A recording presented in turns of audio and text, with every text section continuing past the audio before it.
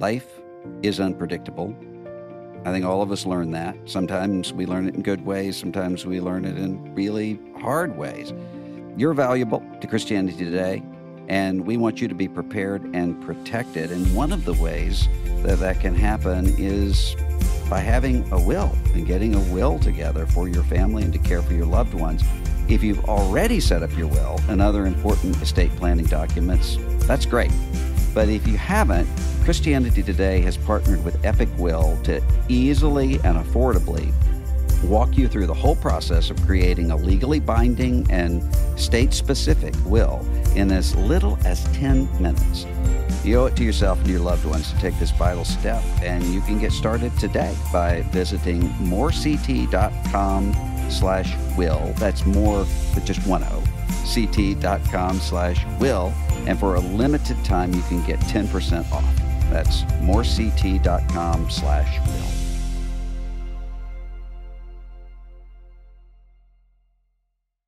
Hey, this is Kat, and you're listening to Holy Curiosity. Before the episode starts, I wanted to acknowledge the heaviness of the story we're covering in this miniseries. If it's troubling to you, you may want to know more, want to go deeper. You can find a free PDF listener guide on my website. While you're there, you can share feedback, ask questions, and get more information on future episodes. Just go to katarmstrong.com/podcast, or you can find the link in the show notes. Let's jump in. All my life, I've been taught the woman at the well was a prostitute. The picture painted for me at church was of a temptress who lured men with her wiles, and then she bounced as soon as she tired of their company. Her life was used to illustrate why we shouldn't divorce and why sex outside of marriage is wrong. Want to know why this dejected woman was alone at the well, ashamed of her life? She was loose, or so I used to think. What else could explain 5 marriages and a live-in boyfriend? But what if the Samaritan woman wasn't a floozy at all? What if she was just a desperate woman trying to survive in a time when women were able to do that only with a man's help? Because here's the thing, marriage today is a lot different than marriage in the ancient world. I'm Kat Armstrong, and you're listening to Holy Curiosity, a podcast highlighting the genius storytelling of God from the Old Testament to the New. Each week, we'll explore storied connections threaded throughout Scripture. My hope is that these stories will spark a holy curiosity in your own faith, because once you see these connections, you can't unsee them. God wastes no person, place, or thing. We've talked in depth about Dinah's Shechem story. We've talked about abuse in the scriptures. We've traced Shechem from the Old Testament to the New. Now it's time to talk about the Samaritan woman's Shechem story. In this episode, we'll hear from 2 experts on the woman at the well. To start, I'm bringing back Dr. Reverend Jackie Roese. You met her in the first episode. To refresh our memory, Jackie and I traveled to Samaria together, and it was on that trip that I connected Dinah and the Samaritan woman story for the very first time. Here's my friend Jackie on one of her favorite women in the Bible.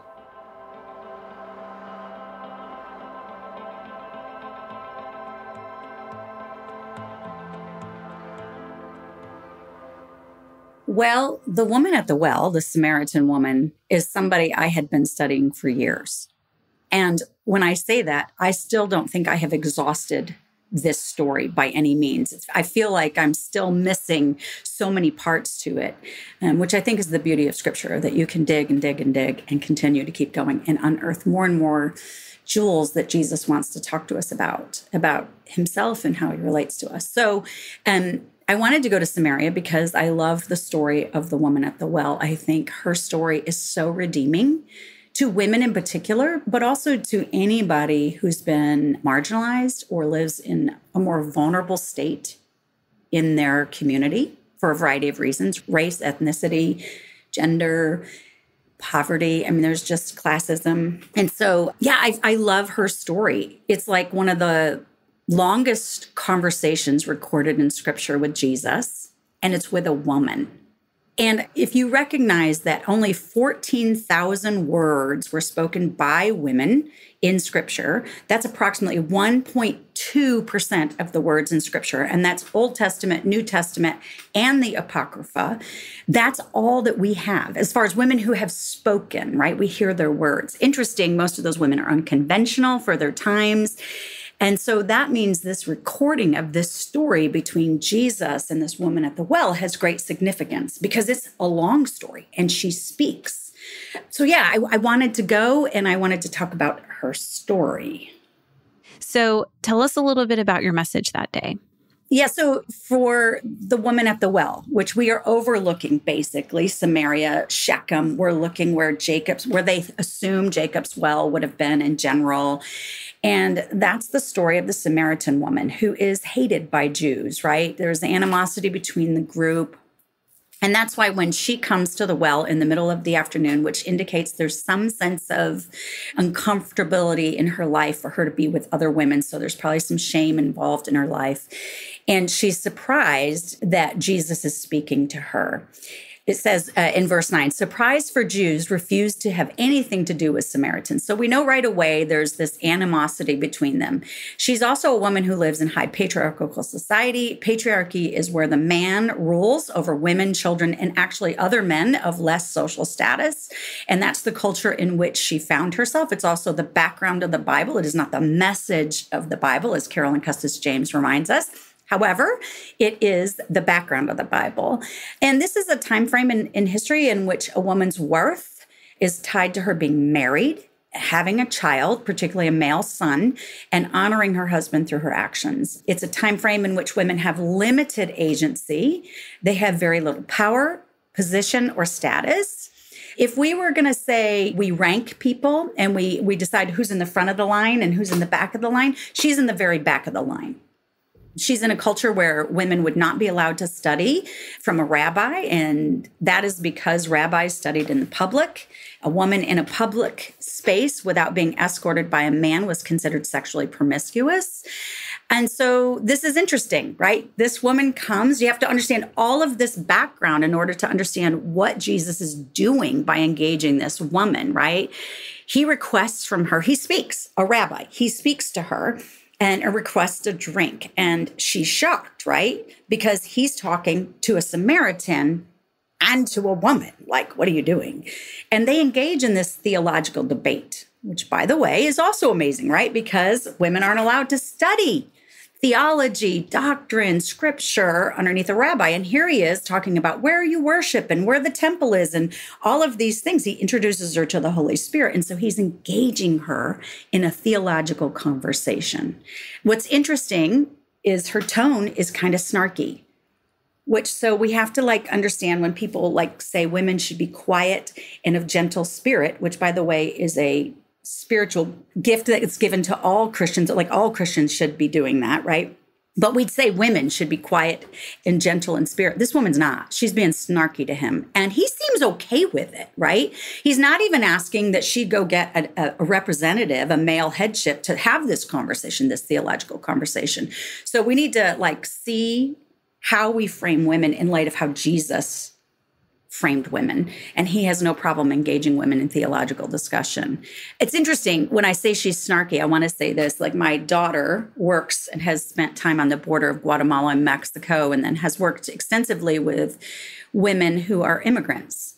And she said, she had told me, you think these women would be so grateful and so just gushing with gratitude for the minor bones of help we're sending them, throwing them. She said, they're not. They're strong, they're snarky, they're demanding. And when my daughter told me this, I thought, oh, this is the woman at the well. I mean, she has had to survive. And so she has this bravado to her, if you will, this protection, if you will.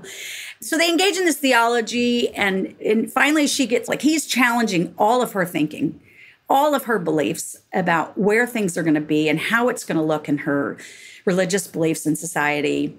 And by the way, it's hard to have our theology challenged, and Jesus will do that with us. And she goes, yeah. The Messiah, when he comes, he's going to explain everything to us. And he said, well, I'm he. And he basically says, I am, right? And you know this, Kat. This is the first time he reveals who he is. This is the title or the name that God gives himself when he meets Moses at the burning bush. And he basically commands Moses to set his people free from oppression and slavery and brutality, right? This is all tied. And he says, I am, right? Like tells this to a woman, a Samaritan woman to boot. This ought to just go, right? Like when we understand the context. So there we are on the side of this mountain, and we're looking at Shechem, and she meets Jesus at Jacob's well. And this is significant. Jacob's well. It's mentioned in the text. We should stop and go, why did John mention Jacob's well? And I would say that John's audience, immediately upon hearing that they're at Jacob's well, would understand all the history of that well, right? Jesus asks her for a drink from this well, and I want to just read what she says. She says to Jesus, you're a Jew, and I'm a Samaritan woman. Why are you asking me for a drink? And he replied, if you only knew the gift God has for you and who you are speaking to, you would ask me, and I would give you living water. By the way, John chapter 7, just a few chapters later, tells us living water is the Holy Spirit, right? But living water in a desert is water that's constantly moving, meaning it doesn't get stagnated. It keeps you healthy. It doesn't have bad water, right? Keeps you alive. It refreshes you in the brutal elements of a desert, right? And so he says, I will give you living water. And she says, do you think you're greater than our ancestor Jacob, who gave us this well? Can you offer better water than he and his sons and animals enjoyed? Do you hear her question? She's asking, are you better than our ancestor Jacob? Can you provide better, protect better, care better, treat us better? Well, can you, Jesus? This is what she's asking. And it should drive us back to Genesis 34, right? He says, yeah, I can. In fact, I can. And then he asks her about her 5 husbands and the one that she's living with that isn't her husband. And I've always heard this story, the Samaritan story, and I suspect many in your audience has also, that this is about Jesus pointing out her sin. Like she's been sexually promiscuous, immoral, and he's trying to point that sin out so that she can repent and he can forgive. And that's lovely, but I don't actually think that's what's happening here. Again, if you understand cultural context, in antiquity, it was really difficult for a woman to ever divorce a man. In other words, legally, only men could divorce women. By the way, that was also true in the United States in the 17th and 18th century. That was one of the tenets to the women's movement in 1848 that started, by the way, in a church in upstate New York. And I just have to throw that out there and brag on my state. I love it. I knew it was coming. It's in every Jackie message. I love it. Go New York. Go New York. So this isn't just something that happened thousands of years ago. Like in America, women could not divorce their husbands. And by the way, they could not have custody of their children when their husbands divorced them. So this is her situation. So when you think about it, Jesus is not pointing out that she's been sexually immoral and divorced 5 times. This has to be a situation in which she has been left and rejected, abandoned. And in that culture, her worth is about being married and having a child, right? And honor. So she's destitute. She's shamed. I mean, she's been left probably in a state of poverty. And I think what Jesus is doing here is saying, I see it. I know what happened to you. I know what's been done to you because of your position in society, because of your status, because of systemic sin, because of individual sin of people who had power over you. They have ravaged you, just like Dinah. And I think he says, I see that. And I think that's why he's pointing out her husband. So this is a story that, unfortunately, throughout history has been recast as some woman who was loose, when in fact, that's not what this story is about at all. This is Jesus recognizing how people get objectified and dehumanized and treated like trash. I think when she asks, are you better than Jacob? He's like, you're darn right I am.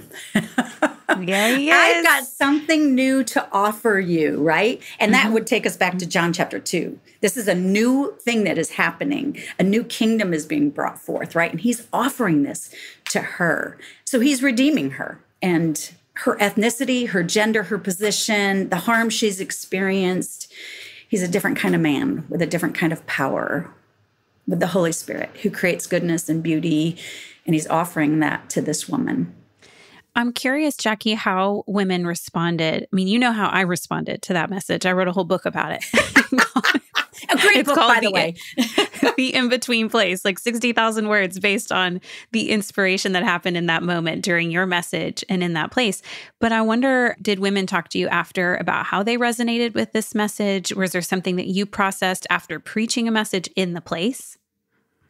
So to have these stories like the Samaritan woman told in context and to give like an huge framework, it gave them dignity. I use the word ennoble, which means to lift up to dignity and nobility as Jesus intended. And that's what happens when women hear these stories in context of first century Judaism versus from a lens that's male 21st century American, right? Also, I want to say it upsets women because they also think, wait a minute, why haven't I ever heard this before? Why hasn't this been presented to me this way? And so there is also sometimes a little bit of anger and indignation that comes with the lack of being informed of these women's stories. How is this good news for men? How does this message resonate with men? That's a great question. This is a story about a woman, about a Samaritan woman. And it's significant that we understand it's about a Samaritan and a woman, because what Jesus is doing by highlighting her ethnicity and her gender is he's saying, look, if we rank people with status and we decide who's in the front of the line, who's in the middle of the line, who's in the back of the line, who's in, who's out, what he's trying to say is this is a person who's in the back of the line. This is a person who's vulnerable in society because of her gender and because of her ethnicity. But you can be vulnerable in your society because of your race, male or female, because of your gender, male or female, right? Like this is about power structures and vulnerability in society. So it actually talks to everyone. It is specifically about a woman, but he's using that woman to say, look, I'm here to change the power structures, systemic sin that holds people who are of different race, ethnicity, gender, classism, all of those isms, because it's not just good news for men, it's also good news for people who are in poverty and how they're taken advantage of. I mean, this is good news for everyone. The woman represents the people in the back of the line. And all of us at one point or another, for different reasons, experience ourselves at the back of the line. Some actually live there all the time. And this is good news for them. Yeah, I would add to that, Jackie, and I would say when the men in my life who love Jesus read these stories or hear about the connections between Dinah and the woman at well, they look at Jesus as the ultimate example for all of us. Oh my goodness, look at how he responded. Look at what he did, right? He becomes the example not just for men in the story, but women too. Oh, yeah. How do we respond to someone who's lived a really hard life? Well, we engage in a conversation with them. We get really low to be on their level so that they feel like they can be vulnerable and share their truth with us. We give them the space they need to have this long conversation. We go into deeper conversation with them about theology. We entrust them with the gospel message. This is what Jesus did. He's the man in the story, but he represents who all of us can become if we're Christ followers. Yeah, I mean, Jesus, although he's male, is just showing us what it looks like to be appropriately human. And that's for all of us, right? I also want to say a lot of men in these stories are just acting appropriately. Like we can play them as if they're evil, but the truth is they're just living within their cultural context. And so this is not necessarily stories about wicked men. It's about how societies worked, and they're acting appropriately according to their society standards. And Jesus comes in to both women and men and says, oh no, I've got a whole new way of living. Kingdom living looks very different. He's a different kind of king with a different kind of power, creating a different kind of people. And in that is going to be goodness and beauty and restoration. That's what Jesus's kingdom people are going to bring forth in society. And so you're right. Like, we just look at Jesus and we go, oh, he's showing us what it looks like to be appropriately human and how to fight against systemic systems that keep particular people down, whether it's because of their ethnicity, their race, their gender, their class. He's saying, no, not okay. Jesus is actually good news for everybody. I love what Jackie just said. Jesus is good news for everybody. And we wouldn't do the Samaritan woman justice without exposing all the fake news floating around about her backstory. That's why I've invited Dr. Lynn Cohick, a New Testament scholar, to set the record straight. Namely, that the Samaritan woman wasn't a prostitute. She was in survival mode in Shechem. More about this after the break.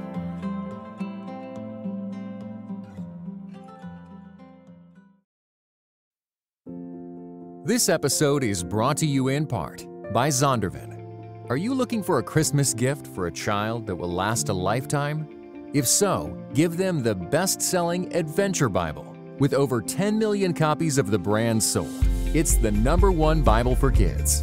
This Bible helps them take an exciting journey through each chapter with full-color illustrations, hands-on activities, and more. Along the way, they will meet all types of people, see all sorts of places, and learn all kinds of things about the Bible. More importantly, they will grow closer in their relationship with God.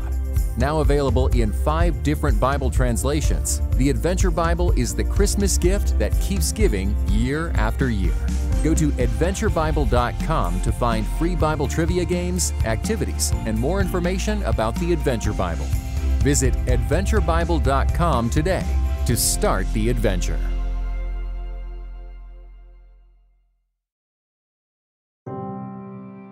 Dr. Lynn Cohick is the director of the Houston Theological Seminary and distinguished professor of New Testament.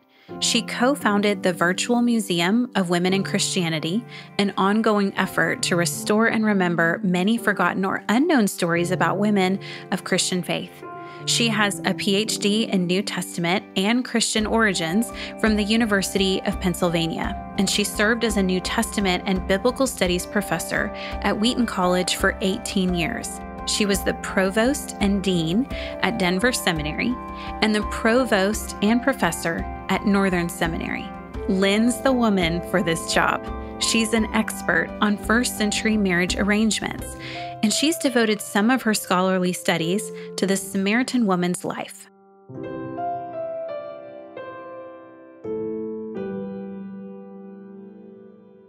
I just really appreciate you coming on the show to talk about the woman at the well, and I want to know what got you interested in her to start and your interest in ancient marriage practices. Yeah, well, I think what got me interested in her was that I felt like she has just not been given the credit that she deserves, or said another way, there's so much about her that speaks to really good discipleship. And instead, she's been relegated to sort of a stock figure of what you shouldn't be as a disciple, and certainly not as a female disciple. And so I think a lot of it was just, it almost just sort of seemed unfair. Like, here's this woman who gives the gospel message to her town, and they accept the Savior. They call him Savior of the world, an amazing title throughout the whole of the New Testament. And I think, shouldn't I want to be like her? Shouldn't we all? So I think that's what really drew me in. I think that we have layers of misinformation. We make a lot of assumption about this woman's life. I think it has to do with the things we've been taught, so maybe some cultural issues, our own insecurities. But I've got to admit, Dr. Cohick, when I came to her story as a new believer, I think I envisioned something from like reality TV or MTV at the time. a woman who had a lot of autonomy, a lot of agency, could pursue a divorce if she wanted it, maybe was a scantily clad, salty-mouthed seductress that was jumping in and out of bed with men when she felt like it and dissolving her marriage unions when she wanted to move on and hook up with somebody else. And when the woman at the well is presented in John chapter 4, I just assumed she was someone like that. And maybe today, if I were reading with my eyes now, I would think maybe this is like someone like a Kardashian or someone who's just ready to move on, get married to somebody else. And I think we have a lot of fake news. Would you agree? And scale from 0 to 10, 10 being we've always gotten her story right. Where are we on that spectrum? When you get students in your New Testament classes, what do they understand about her? And do they get her story right? No, I'd put it about a 2. I mean, we always locate her in Samaria, so that's good. And usually people talk about how Jews and Samaritans did not get along, and that is a very important part of the story. But I think there's also the religious component. The Samaritans were really convinced. I mean, they had the Torah, the 5 books of Moses. They were convinced they were the true Israelites. So there was a real contest, if you will. The Samaritans could point to the Bible, the Jews could point to the Bible, and that's a real conversation that even had bloodletting, even riots at the time of Jesus between the two groups. So it was fresh, and I think people sort of get that, but then it goes away as though a woman can't have religious questions or religious thoughts. And John makes a point in his chapter to point out that she anticipated the Messiah was coming. She was thinking about theological issues. This was the conversation, probably, for her whole life about where they should worship. When I look at this woman's life, I used to think, again, she was just really confessing to sexual immorality. I thought she's a perfect example, an illustration of why you shouldn't have sex outside of marriage, why you should never get divorced, why promiscuity is a real woman's problem. Can you paint a different picture? And also, Lynn, why did I think she was a prostitute? Well, I think it starts with the phrase in kind of the middle of the story, which is, the man she is with now is not your husband, right? That kind of frames everything. And then we back it up and we say, well, she was an outcast because she was there at noon at the well. And there's simply no historical evidence for that kind of belief. Women did tend to go in groups, but it wasn't like it's a sign that by being there by herself, that was a problem. But we start reading all kinds of negative things into her because of that one line. The man you're with now is not your husband. What was it about the Samaritan woman's life that defined her publicly? Well, she had 5 husbands. That's not a lucky guess. So she's amazed. She said, I see you're a prophet. Again, there's no mention of sin. There's no confessing here. It's just, how did you know that? If you had said you had 3 husbands, she'd be like, well, okay. I mean, it's fairly common. But this 5 husbands is amazing. So it reveals Jesus's knowledge of who she is. Then the man who you're with right now is not your husband. Okay, what does that mean? Well, now we go back to the possibilities for marriage and divorce and other forms of marriage in this time. We know this woman could not on her own execute divorce. She could apply for divorce, but she had to have a guardian of some sort, some man that would go to the court and execute this divorce. It's possible that 5 husbands divorced her, but I just find it very difficult to imagine the 3rd man saying, I'll take a chance with this woman. So I think that there was tragedy here also. And because we know from the statistics that I just mentioned, to lose 1 or 2 spouses to death was not, sadly, uncommon. So the man she's with now, it could be some sort of levirate arrangement. It's not clear whether that was used very much at this time. That would be from Deuteronomy, where this is mentioned. It's maybe the fifth husband's brother agreed to watch his wife. And so she's in kind of a Levirate-ish sort of maybe marriage, or she's a concubine. And I think Jesus would not have considered that to be a formal, good, official marriage. Maybe she's a second wife, which again, Jesus, when he teaches on marriage, talks about the two becoming one flesh. So I can think of a number of scenarios that would have been acceptable at that time, but would not have been God's best for the marriage. But nevertheless, she would not have been seen by her culture as immoral, because they had these other possible ways of thinking about a man and a woman living together that they didn't think was immoral. But Jesus would say that's not marriage as God designed it. To me, the real proof that she's not immoral and sinful is when she goes back to town and the townspeople listen to her. Nobody, when she goes back to the village, nobody says, "Wow, you've changed," right? They must have known that she was a religious person who was interested in this stuff. The Samaritans had written texts. We know that because we've found them.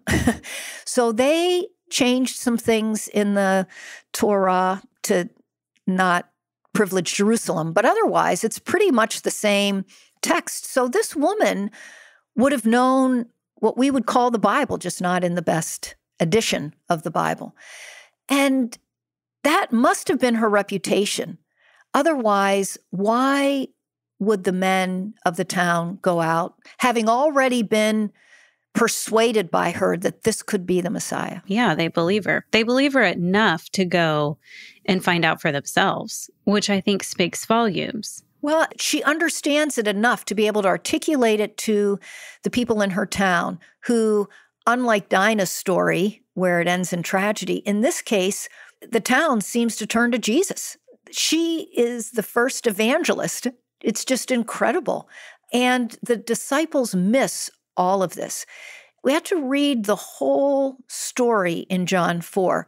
When the disciples come back and they see Jesus talking to the Samaritan woman, they are confused.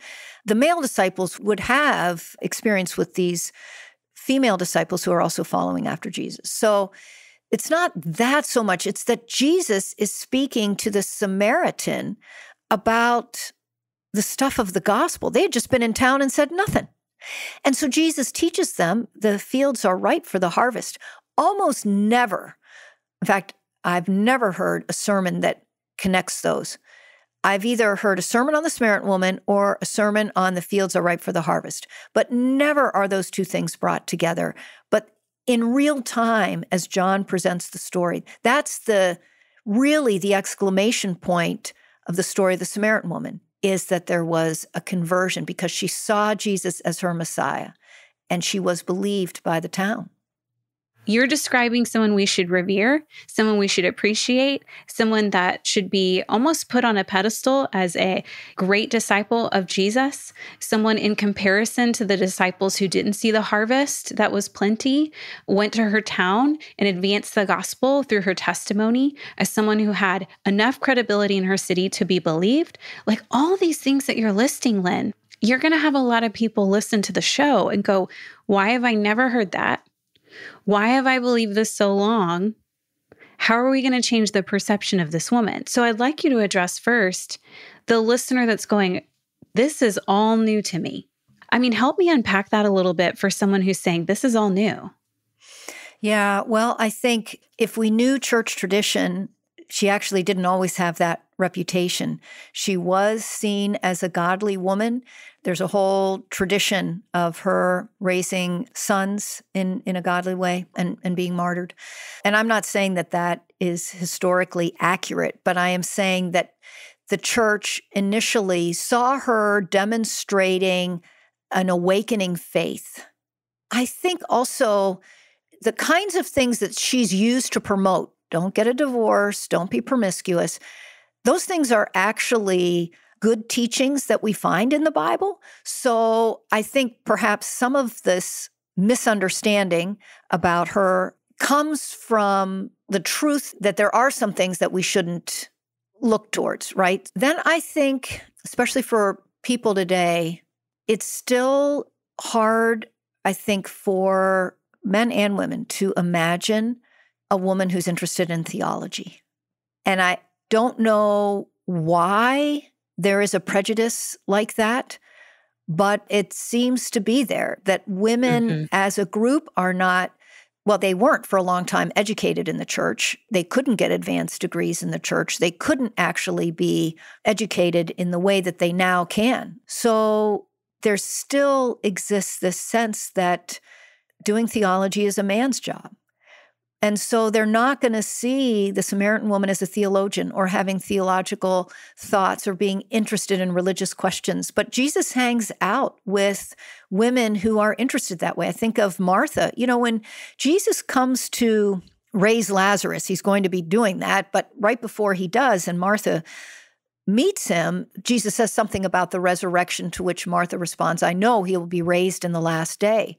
That's a particular doctrinal position that she holds. That's not a generic understanding of Judaism in the first century. It's not like Jerusalem is God's home. Like that would be generically known at that time. But the resurrection of the dead, that was a contested belief between the Pharisees and Sadducees. And she articulates that doctrinal belief. She is interested in theology. And then, of course, Jesus goes on to say, I'm the resurrection and the life, you know. And so, like the Samaritan woman in the Gospel of John, Jesus demonstrates that women have capacity to understand the deepest and richest theological truths. But the church hasn't always embraced that capacity, I think. Man, you hit the nail on the head, Lynn. Why do we have such a hard time reimagining her? Well, there are some things that happened in the Protestant Reformation. We have some cultural issues still happening today. Doors for women to pursue theological education are relatively new. We have a lot of catching up to do. So it does take some reimagining of this character in a story that we are very familiar with. It's almost like we need to become unfamiliar to reread it with fresh eyes. You know, someone else that has influenced me a lot on this subject, you would probably be the person who's influenced me the most, and then probably Dr. Day. She's retired from Beeson Divinity.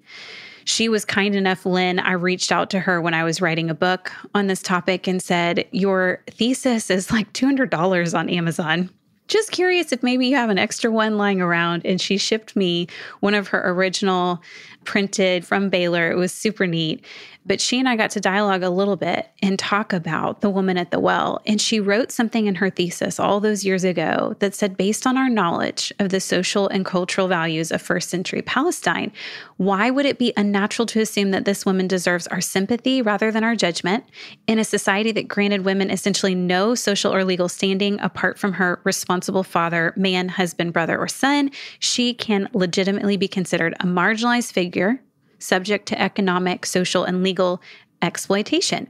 And so the way Dr. Day would position her is someone who deserves for us to appreciate her, but also to consider that maybe she'd gone through a lot of hard things. Now, you kind of mentioned it, Lynn, but I want you to go back to the possibilities. If we can't imagine her as a slutty individual, right?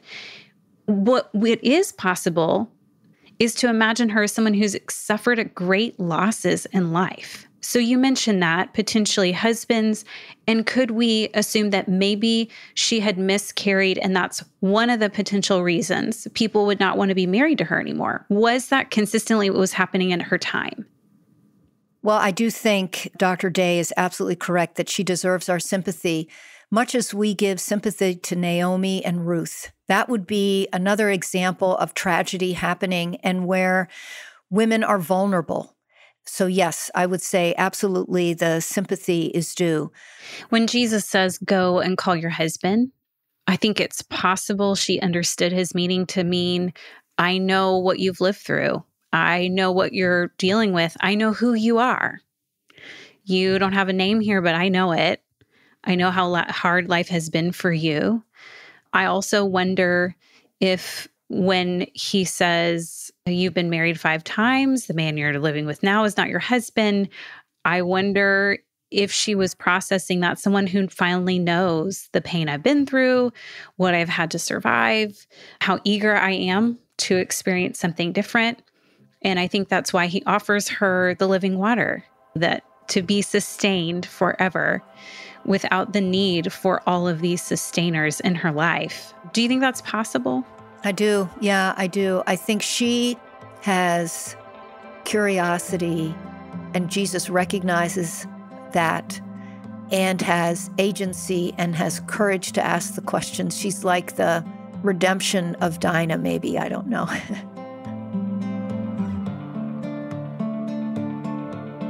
What if Jesus' statements to the Samaritan woman about her marriages and living arrangements were not indictments?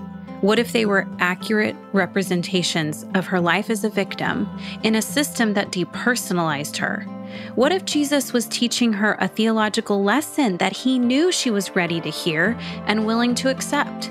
Because she does end up using that message to win others for Christ. What if Jesus was expressing his compassion and concern for the suffering? Wouldn't this make sense for a woman in a place like Shechem? I needed to process all of this with a friend. That's why I've invited Cheryl Luke to be on the next and final episode of the mini-series. Cheryl has spent the majority of her life in vocational ministry as a leader, pastor, and ministry director. With over 40 years of leadership experience, Cheryl wants to see individuals healed and whole, fully prepared to walk in the purpose God has for their lives. In this last episode of the series, we're going to put it all together. How Dinah's story finds literary redemption in the Samaritan woman's story. Stay curious, y'all. Holy Curiosity is a production of Christianity Today. The executive producers are Eric Petrick and Mike Cosper. Leslie Thompson is our producer. Our associate producer is Mackenzie Hill. Audio editing is done by Kevin Morris. Go deeper with me on Instagram at Kat Armstrong 1 or on my website, katarmstrong.com.